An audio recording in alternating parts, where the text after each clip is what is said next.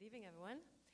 Um, Great documentary, and I look forward to seeing the rest of it. That's the first piece that I had seen. I read Half the Sky, and I was so afraid that I was going to be sad and sort of left with kind of a depressing message, but that didn't happen at all. So one of the first questions I have for you is, the title. Tell us about the title. Well, Half the Sky, I think a lot of you who are familiar with China know this saying very well. It comes from women hold up half the sky, and right now it's mostly a aspiration, but we think that it really captures the aspirations of what should be half of the population of the globe. In Mao's era, of course, he used the term for his own methods, but in many ways it reflects the real reason why we chose it, which is that, in his time, he actually was just looking for ways to increase the economic output of the country. It just wasn't enough to have all the men working, and he just needed to boost that output so that he could outdo the Russians. And so he thought, well, if all the women work, we put them to work, we will be able to boost the economic output. So that's what he did. And that also led to a whole bunch of other things that he did. And obviously he did a lot of things that were not great for the country. But the one thing that was his true legacy is that he did say that women could be truck drivers just as men could be truck drivers. And I think that ended up being a really great social benefit for the women in China. So that now in the developing world, I think that China is probably one of the best places to be born a woman if you're looking at the developing world. Absolutely. So in the documentary, there was a little bit of discussion about how both of you began this journey. Could you tell us a little more? I know you're a journalist and you see lots of stories and you cover lots of things. How come this one stuck so well? Well, I have to say that we never originally embarked on this. This really wasn't our specialty. My background is in business. My husband's background is in journalism, and then I actually was a business journalist and covered a lot of issues, through the lens of business. But I have to say that over the years, and we have covered together between the two of us a very wide range of things. My husband has covered wars, and he's been to Afghanistan and to Iraq, and I've covered lots of natural disasters and hijackings and all sorts of things. But some of the stories that kept coming back to us really were the stories about the cruelty towards women. And we really hadn't anticipated writing about this because a lot of the times when we were writing about women's issues, we thought, these are isolated cases. So for instance, in China, when we discovered that there were 30 million missing females from the Chinese population, we thought, oh gosh, that's a huge number, but China is always filled with really weird things happening. It's a giant country, very complicated, nothing is black and white, and so we thought that's just China.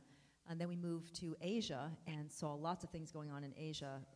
Discrimination, living in Japan, there was very wildly educated Japanese women, almost like Dina, but in Korea as well. But they just weren't getting the status in the corporate world or in the world of labor. And in Southeast Asia, there was a lot of trafficking, and we thought, my goodness, well, this is just Asia. And then we moved back to the States. Nick started traveling and writing about Africa, and he saw a lot of horrors in Africa, and we began to think, my goodness, this is larger than China, larger than Asia. In fact, it is global. And we started teasing out these things that were happening, and that became Half the Sky. And sort of related to that, sometimes it's easy for us sitting here in the United States and in other resource-rich countries to look over there and say, yes, well, they have their problems, of course they would. So is it really a difference in kind, or is it just a question of spectrum? And a lot of what I was seeing in the documentary was connected to patriarchy. So is it a spectrum that you see? I mean, trafficking goes on right here too, right? Yeah, I think that's a really good question, Dina. In fact, it does go on here. We have problems here at home that we do need to address as well. I think it probably is a matter of degree. I would say that while trafficking and, unfortunately, rape is not a foreign event, it's also a domestic event, all these things go on here. I would have to say, though, that the brutality that, we know of abroad is of a level that is just of a different dimension. I mean, there is just a cruelty that you just don't see here. One of the women that you didn't see in the trafficking segment, which actually I know that they wanted to show you because it is very relevant because of the trafficking issues here in Houston, but I hope you will watch it on October 1st or 2nd.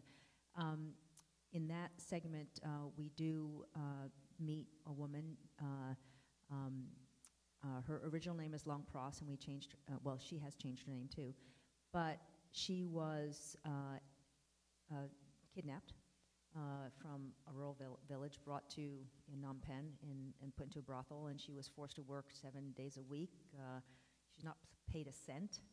I mean, that's kind of like slavery. I mean, what else do you call it? And she wasn't even fed that much. They didn't want her to get fat. I mean, and they beat her when she was not obedient. In fact, she got pregnant twice and had an abortion twice, and then the second time she was feeling miserable. So the brothel owner, who happened to be a woman, when Long Pross resisted, the brothel owner gouged out her eye. So there's just a level of brutality that is much more flippant, or just, it courses throughout,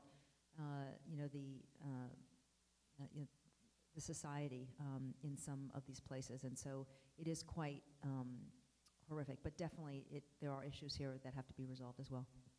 Is this brutality, do you think, a question of the economic situation broadly, so that people might be forced to become brutal because of their own lack of opportunity? I don't think that it's really economic. I do think that it's, if you look back in history, from the days of Alexander the Great, and I'm looking way, way back, but, in that era, it was an achievement to kill your first man at age 12. You went through the Middle Ages, dueling was a common practice in the U.S.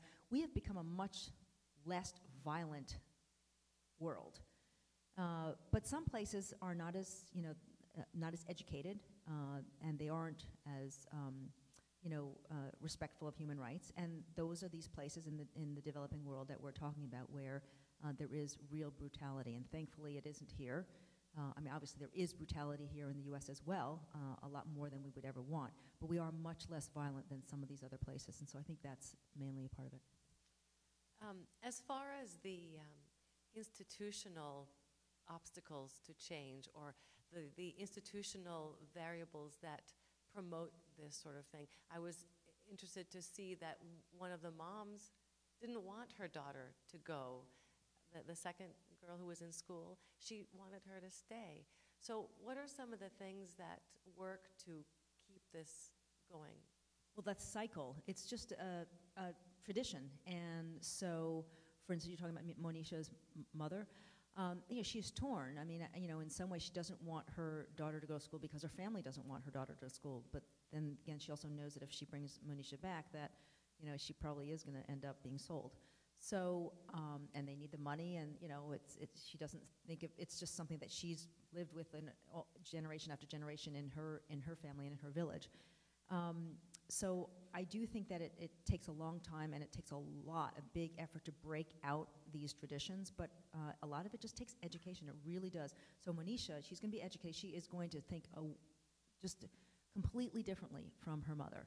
And that's what it takes. It takes educating a generation of men and women, and so if you obviously can do it at the person by person level, the way Urmi Basu is doing it, but writ large, you really do need to involve the government. The government needs to step in. Education really ought to be a government, public good. It really is very necessary for them to take a role in that. And so the real challenge is to be able to convince officials that this is important. I think that is happening in Cambodia. So while there is trafficking a lot in Cambodia, as you'll see in the trafficking segment, the government is taking steps. They understand that that education is very important, and for them, they see at the end of the rainbow, they see a pot of gold through a flourishing economy, and that is the way it works. I think that if you can convince governments that educated girls, it's not education for the sake of education, it really is that they actually will help contribute to the national economy. Yeah, and that's great. So can you talk a little bit about the causality behind that? I know that when you empower women, everybody does better. But what's really happening there? What actually happens? Well, it's really, really important. I mean, if you look at what happened to China, in many ways, that's kind of a role model for the developing world. What China did was, in addition to be able to Mao said, okay, women can work in the workplace. They are allowed to work. What that did was it set the groundwork. So the communists said, we need to educate everyone, including girls. So that meant that girls can go to school. It was very accepted. I mean, it was mandatory education. They said, we know that education is very important for our society. Now, part of that is because of the respect for education that the Confucian countries actually hold. But what was different about China is that they also said it's we're very welcoming that the women can actually join the formal labor force. And that was critical because it wasn't so true in Korea and Japan, but it was very true in China. They said, not only can these women be educated, but they can work in the formal labor force, which meant that women actually could work in factories. And I say that I really think that that was the best thing that happened in China, because when you think back to what started their economic revolution, it was apparel. It was light apparel. It was these women in these factories making our clothes, our shoes, our bags, our toys. They were in those factories because they wanted the women's very agile small fingers. So they basically jump-started China's entire economic revolution. You can say that. And so I think that if you could have other developing countries follow that model where, you know, you educate the women, hopefully there will be industrialization that follows, so that it's not purely agriculture, then I think that there's really great promise. But you need an educated workforce. You need to be able to read, write, and just defend yourself so that you don't get hoodwinked all the time. You just need to be able to count your money and do the basics in order to run your own sort of, even if it's a small family-run business. Do you find that those who want to maintain the status quo use things like tradition and religion and... Oh, absolutely. And I think that, you know, it's not that we're saying, you know, Westerners should go into another culture and say this is how it's done, because often we just don't know how things are done. However, there are certain practices, if we find they're so offensive, chances are very good that there are people in the local communities who find them very offensive but just don't have the guts to voice their opposition. So if you can align with those small groups that are trying to change the culture, you can really bring about change. And believe me, some of the stuff that you think that is just so cultural and that they want it really is something they don't want. If you go to Africa, places in Africa, for instance, female cutting has been something that for decades the West has been complaining about, saying it's horrible. You know, they've been trying all different ways to get to bring about change.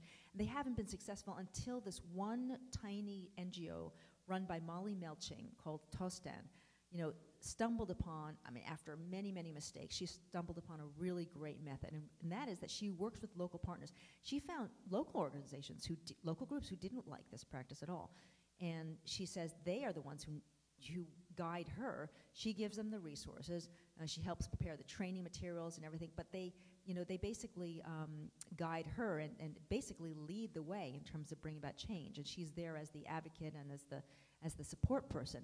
She discovered that, I remember it was very interesting, I was with her and she had this imam, you know, who's, you know, 80 years old, this old man who had been, you know, proselytizing, you know, his religion for decades, and all of a sudden his niece was complaining about having to be cut. And he thought, my goodness, my niece is complaining about this. And he sort of thought about this, and he thought, He went to all the other more senior religious figures and asked them, is this part of the religion, or is it just something we've been doing all these years? And they said, it's not really in the religion. I mean, it's not in any, you know, scriptures that I have. And so he said, well, if it's not in the religion, then I don't like this. So he has been going village to village, proselytizing against it.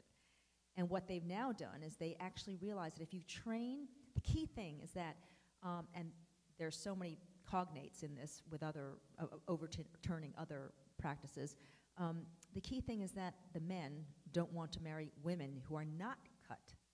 So what she discovered, she and her colleagues discovered, is that they have to train the young men to tell them that it's actually good to marry women who are not cut. And if the men grow up like that, then they will support the girls not being cut. And so that's what she does. They start training sessions. They get the young men and women as young as they can and start, trying to, teach them about health care, about all sorts of things. And she's been very successful. So these are a lot of taboo things. And I was struck how in the book and also in the documentary, there's a willingness. You guys bring it out. They seem to want to tell you things. How is that? Oh, there's some other segments, on this cutting, which is, really pretty, I know, hard to talk about, but you will find some amazing revelations. I mean, just that show you really what, if you sort of peel away at the onion, you can see what the practice is all about. It really, it's not this cultural, deeply believed thing. It's just something that people don't think much about, and they do, and there are entrenched stakeholders who like to perpetrate it because they have some investment in it, as with, all sorts of traditions. So it's very interesting, and it is amazing how open people were, and we were very lucky that they talked to the camera. Were you ever scared? In the one scene where the brothel owners came out and shut down the... I was not at that scene. That was Nick. I have to say that was very scary. That was scary. But nothing is really... foreigners who go in for a few days, there really isn't much risk to foreigners. The real risk is to the locals. The real risk is to the local... the people in India, the people in Cambodia, the people in Sierra Leone, in Kenya. It's really them who are risking their lives to bring about change in the worlds around them. So, it's really not on us at all. Changing the topic a little bit, but the American women's movement has done amazing things here in the United States. Do you think that that particular group, if it is a cohesive group, has a responsibility to pay more attention to their global sisters and advocate for that? I don't know if it's a responsibility. I just think that it's in everybody's interest to help out a little bit. I think that there are many reasons that people, might want to help. I just think that you find an issue that you care about, because I think if you're interested in an issue, then you'll spend more time on it, you'll bring others along, you're more passionate about it, it's something that, you like to do, and you also feel good about it. And if you feel good, in fact, there is research that says, if you're happy, you live longer. So if you do something you like to do and you're happy, you might live longer. So I think, Sabrina, would you like me to? Okay. Now it's your turn. You get to ask questions. So if you identify yourself, I will get a microphone to you. Right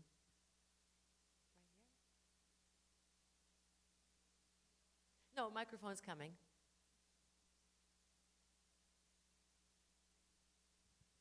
Hi, my name is Sujan. First of all, it's a great pleasure to be with the great role models and pioneers of the women for our generation. And my question is something that you mentioned about educating the other half of the sky when it comes to prostitution demand, and especially when you think about human trafficking, when it's really big here in Houston and it's big in Southeast Asia, where richer Asian men go there to buy the women.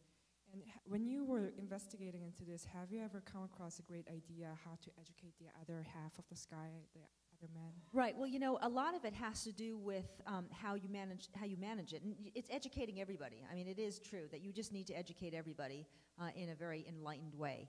It's educating boys and girls, men and women.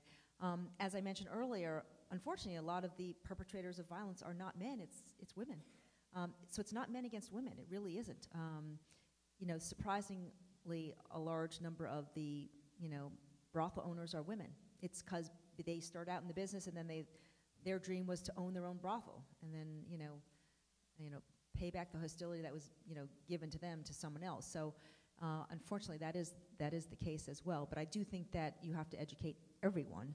I also think that you have to change the incentives. You said, yes, there is a demand. Well, there's demand, and so you've got to figure a way how to temper that, how to change and alter that demand. There are a couple of ways.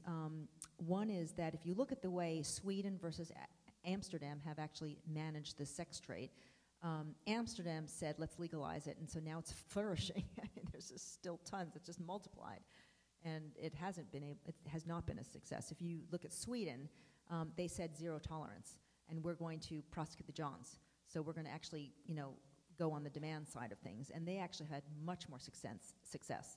And I say the incentives because this is a business. The people who run it are doing it because they're making money.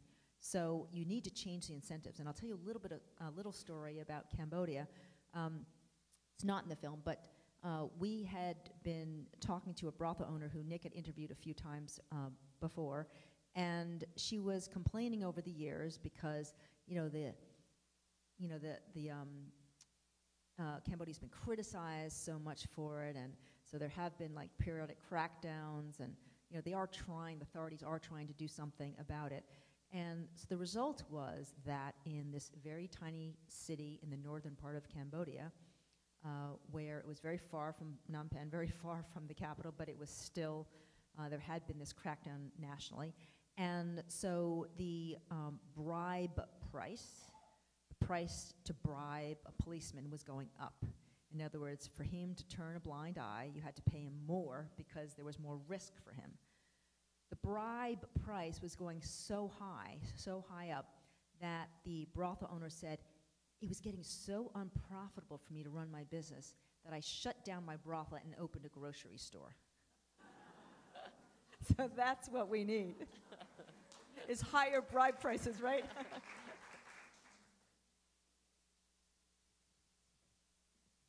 All the way back there in the back.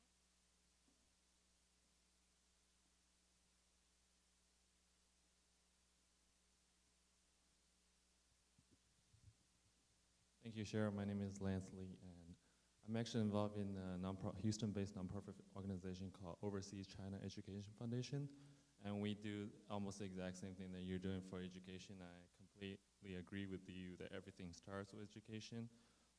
We actually build schools in China as well. But then one thing you mentioned in your talk earlier, saying if we want to make a bigger enough change, we had to get the government involved. And I agree with that as well, because a lot of projects we do in China right now, for example, building schools, we have a lot of hurdles and obstacles dealing with the Chinese local government, where they're very sensitive to NGOs involved in there. And we had to halt a couple of our school building projects right now because they're just, we couldn't deal with the local government, because our mission or our belief is we're not gonna have any ties with governments or anybody who's gonna have a say on our mission. So when you say to work with the government, how do we work with a government like China, where there's a fair amount of corruption and bribery and a lot of gray areas involved? Because I actually had an opportunity to talk to one of the education director, retired education directors, a couple months ago from Yunnan province, where he was telling me the central government actually allocated 2 billion Chinese yuan to the province, where it got allocated to somewhere else other than education. Well, I have to say that whether you're an NGO or a for-profit, corporation or anything, it's always difficult to deal with the Chinese government. So I think that goes without saying. But then on the other hand, you probably really do have to deal with the Chinese government if you want to get something done. So there are, just like there are corporations who decide we're going to be a wholly owned subsidiary, we're not going to have a Chinese partner, and some of them work very well, some of them just don't. So it just depends on what kind of connections you have and what kind of network and apparatus you have. You have to assess what is the best situation. I don't think there's a one formula for all. I think you really have to assess province by province, location by location, what your strengths and weaknesses are. And there is corruption. I mean, and you can't take that on. I mean, that's just going to be just difficult. But if there is a way for you to partner with another NGO, perhaps, or with another organization in China that can work with the government, or even with the education ministry, I mean, start at the central level and then see if they can give you help at the local level. You know, it may not be all that bad to partner with the education ministry. I mean, after all, they have been quite successful at what they do, and they should find ways to be able to work with you if you're going to bring in money to help them, or whatever you are. You know, you're bringing a certain kind of approach to education, maybe. I don't know exactly what you're doing, but I would think there might be some common ground for the two of you to work on that, because otherwise I think it is going to be difficult.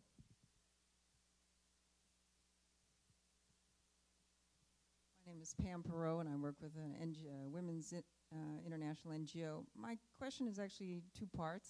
First, your book has been out for a while. It's a great book. But what do you feel is the most important thing that has come from your book, result? And the second question is, what is the most surprising thing that has come from the publication of your book? Thank you. You know, as I mentioned earlier, I think that on the one hand, while I think that we've become a much less violent world and culture, I think that the one area where we have not made as much progress is in the attitudes towards women. There's still abuse, hatred. There's wife burnings and wife beatings. It's really pretty horrific. So I think that that is one area that I hope that with not only the book but also the film, and then also there's going to be a Facebook game as well on this issue. I hope that with that it will help educate people about these issues, and then prompt them to care enough to join a small movement, whatever it is, that's a rolling movement, incipient movement, to actually try and bring about change in attitudes. And what I like about this this topic is that you don't have to dedicate your life. I do not dedicate my life to this. I have to have a day job. I mean, we're not asking anybody to give up their life, but if they could actually just devote a tiny portion of their time, maybe it starts out with 10 minutes a week, or an hour a month or something like that, to sort of delve into these issues. Then they'll learn a lot about it, and then they'll feel, hey, I think I have these skills, and I think I should be able to help in this way. And I think that's what we're hoping, is that, it takes a movement to really bring about a real change, because you have to affect policy, and you need, voters to actually tell their politicians that this is what we care about, it's an issue we care about, so we want you to vote this way on the Violence Against Women's Act or whatever. So I do think that that's something that I would like to see as a result of these efforts.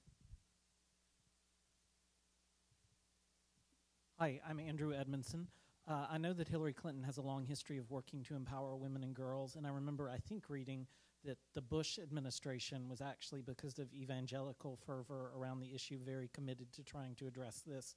Could you talk about recent administrations' recognition of the problem and how effective U.S. foreign policy can be at making change happen? Right. Well, I think the Bush administration was excellent in terms of its PEPFAR program, in terms of having to address the AIDS challenges in Africa. I mean, it was probably one of the most successful foreign policy, initiatives in the Bush administration. And, I do think that foreign policy, particularly when it comes to US aid, I mean, right now, people think, oh my goodness, there's so much money being spent on it. It's like less than 1% of the US budget that goes to USAID, so it's really tiny. But it goes very, very far. In fact, $1 abroad in Africa goes so much farther than $1 here. I mean, you really can bring about a lot of change, and there is a lot needed in those areas, so that's what I would say.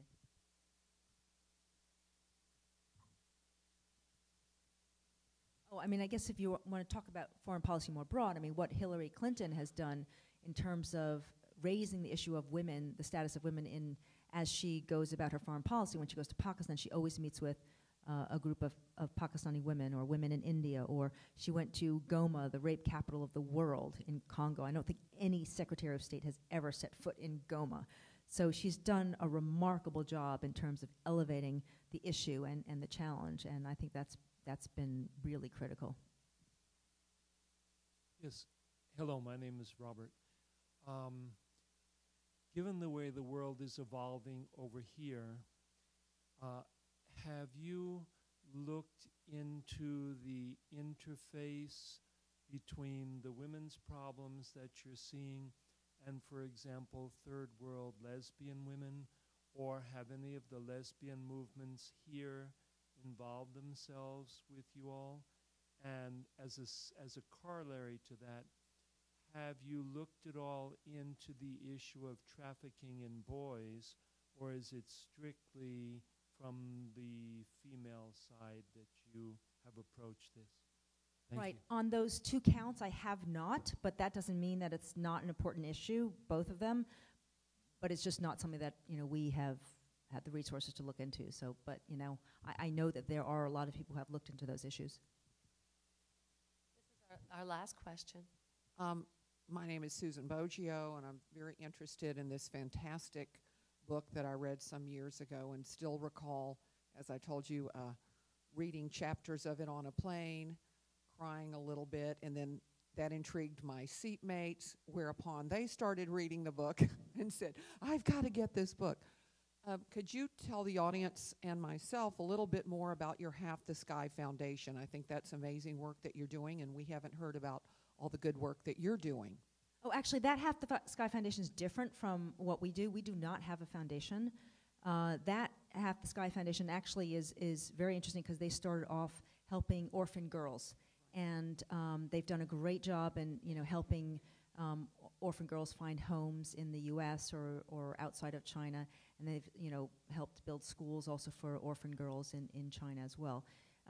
We decided not to build our own foundation. I mean, there are just so many foundations, wonderful foundations and NGOs around that it's just not our expertise. I have to say we are not field experts, and so really, the field experts deserve all of the credit. I mean, we are just the messenger. We can tell their stories, but they deserve the credit because they're the ones in the field day in, day out who are actually bringing about the change, and we really just are just trying to spread the work that they've done. That's good to know, because I thought, after I Googled it, that was your foundation too, and they're doing wonderful things for girls. Yep. Mm-hmm. Yeah, I did the same thing, and I thought, Yeah. wow, they're doing babies too. This is I great. know. It's Okay, amazing. I They were know. focusing on education and helping anyway. It sounded like a really great thing. Okay. Please, a big round of applause. Thank you so much for being with us this evening.